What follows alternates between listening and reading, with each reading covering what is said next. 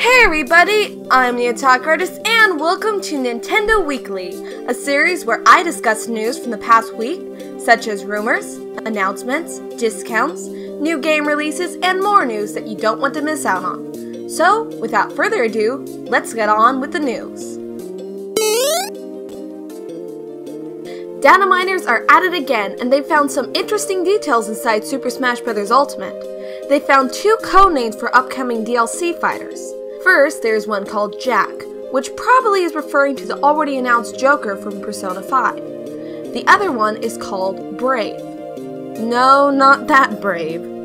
According to Reset Era user Mondomega, this code refers to a Dragon Quest hero. The DQ hero class is called Yusha in Japan, which directly translates to Brave in English.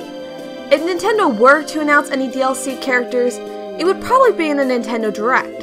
Speaking of which, according to Gaming Intel on January 10th, there's going to be a new Nintendo Direct. Probably about Smash Ultimate. This source is reliable as they have been correct on other Nintendo Direct dates before. So if you have an idea of who this Brave character could be, comment below. I'd like to see what you guys think. There wasn't much an announcement this week as Nintendo didn't tease anything or release any new trailers of first-party games. However, the Pokemon I Choose You movie is now available on Netflix. So, if you haven't seen it yet, here's your chance. So, remember how a while ago Bowsette was popular all over the internet, and then official art was found of a scrap Bowsette? Well, it looks like Nintendo won't be reviving that idea any soon, because it was technically deconfirmed.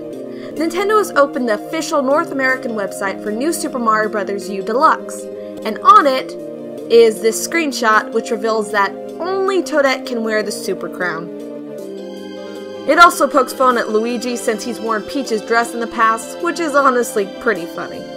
In other news, a new Easter egg of Totaka's song was found.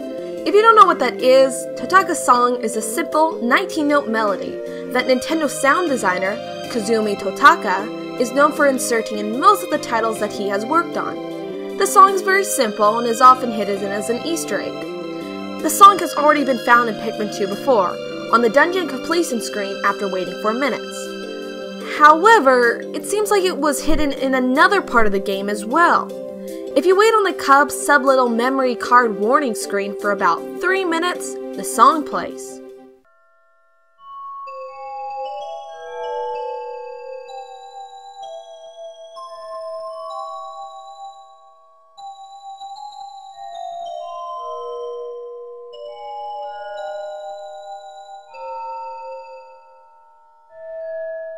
And our last bit of miscellaneous news is about Animal Crossing. So how much do you love Animal Crossing? And how much time do you put in it?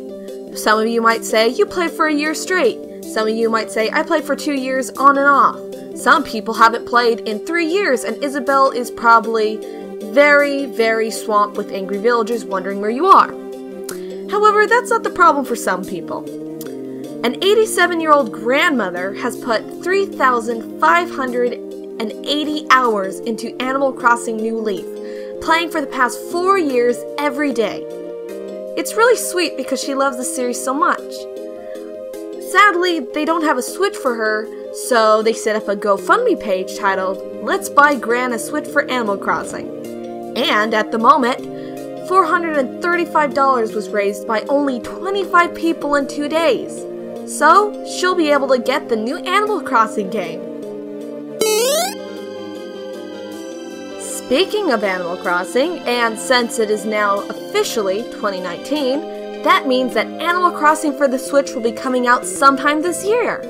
So far, there have not been any directs or videos released about it, besides the announcement video, but that will probably change sometime soon. After waiting 7 years for the new game, along with teases from non-mainline Animal Crossing games, and Isabelle included in Smash, we have waited long enough and the new game is almost here. There will probably be a non-Smash related direct in February or March, so hopefully we'll get a trailer then. But what do you think the new game will be about? Will you still be the mayor? Will Isabelle be in the game? Until January 10th, that date seems very important in this video, several first-party Nintendo Switch games will be discounted at GameStop, Target, and other retailers. Mario Kart 8 Deluxe, Octopath Traveler, ARMS, Hyrule Warriors Definitive Edition, and Splatoon 2 is only $41.99 at GameStop and Best Buy Online for the digital version. Target has the physical versions of these titles for the same price in store.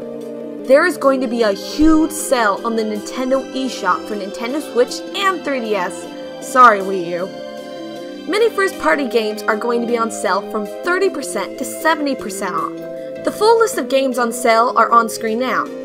So if you got some leftover money from Christmas gift returns, now's the time to spend it. So that wraps up this week's Nintendo Weekly. Be sure to comment below your thoughts on some of today's topics, and subscribe if you're new here. I'm the Otaku Artist, and I'll see you guys next week for some more Nintendo news.